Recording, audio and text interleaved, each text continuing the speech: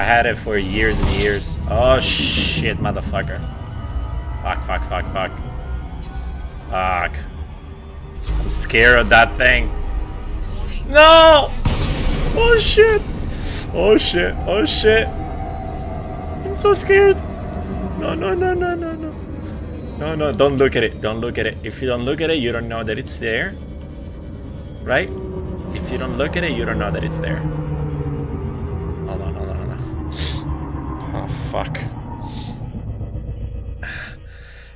I want to look at it. Oh shit, I don't want to look at it.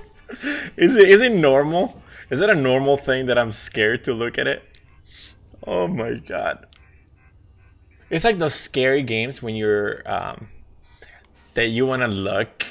It's like it tells you in order to get to the next level, you have to go through the dark area, like the dark door, and you know that a jump scare is gonna be there, but you're like, I don't know if I really want to do it.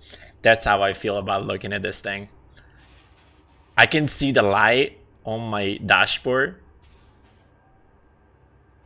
They're extremely hazardous, but as long as you're at a safe distance, you're totally fine. I mean, right now I stopped, so I'm fine. I'm still trying to finish the PT trick. Man, PT scared the crap out of me.